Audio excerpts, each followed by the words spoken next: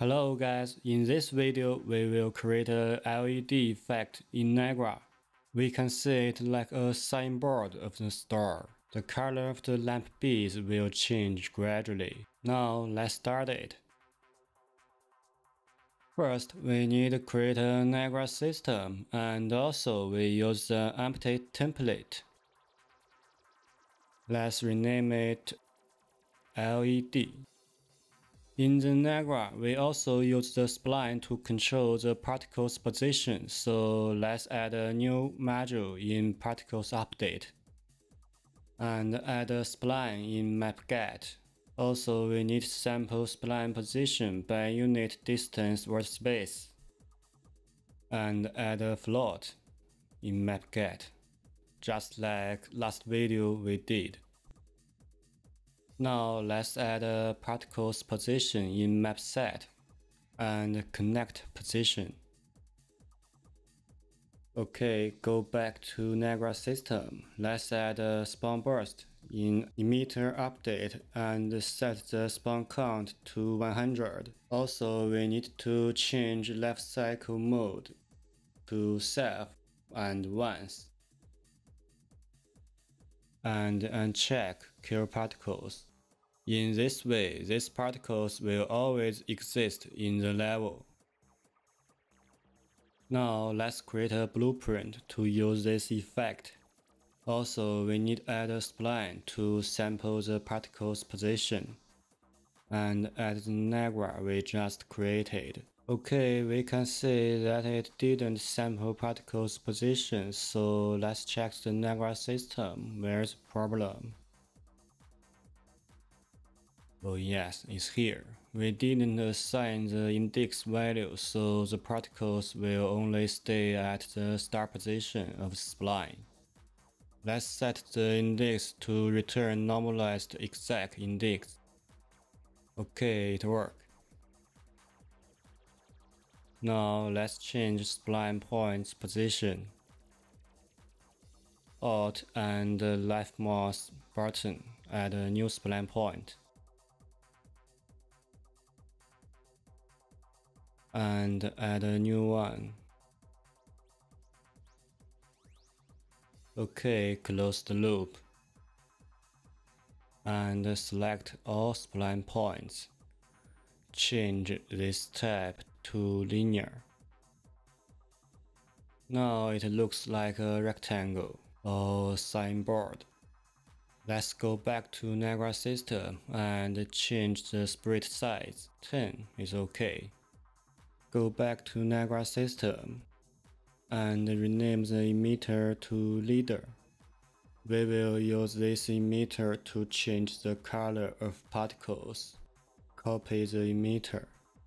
This emitter is our lamp bead, so let's rename it to LED. And add a new module to receive the color information. Add a particle attribute reader in map_get. It can get particles information in other emitters. First, we need to know the particle's position from other emitters. So let's add a getVector by index. And rename the attribute to position, particle's position. Now let's add a particle's position in map_get. And use particle's position subtract getVector by index position. Get the distance between them. We can use direction and length save this node to get the distance between them. Of course, we need a value to compare with it, so let's add a float and rename it to distance. Use the length compare with the distance. If length less than or equal to distance, we will output particles color from other emitters. So let's add a particles color in map set. Also, we need a color from other emitters. So let's get color by index. And the attribute is color. Connect the attribute color to true. And we need a particle color from this emitter. Connect it to false. And save the module. The particle read emitter name is leader, this emitter. In this way, we can get particles information from leader emitter in LED emitter and set the distance to 1. We can see there are errors. That's because we didn't set color in leader emitter, the source emitter. So let's set the color in leader emitter. We can set a random color, like this,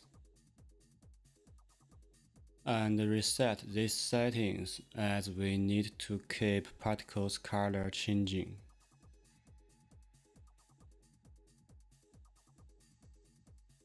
Spawn count we just use 1. Let's save it and go back to blueprint. We can see it not work, so let's check the Niagara system.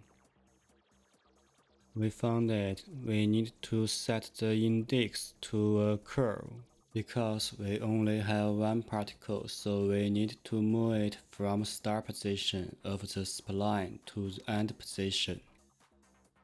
0 to 1. Okay, it worked. The particle's color in LED emitter will change as the particle's color in leader emitter changes. Now let's add a scale color module to make it brighter. Set scale RGB to 100. Okay, it looks better. Also, we can change particles count. We can use user parameters to make it easier for us to change the particles count in Blueprint. Add an integer parameter and rename it to count. Set the value to 100. Now we can change the particles count in Blueprint.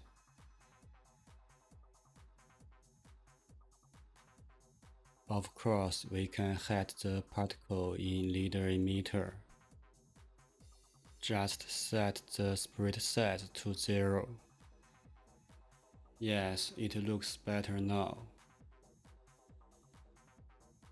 Okay, let's put it in the level. Let's hide the light. At night, this effect looks great. Okay, that's all for this video. Hope you enjoyed. Bye.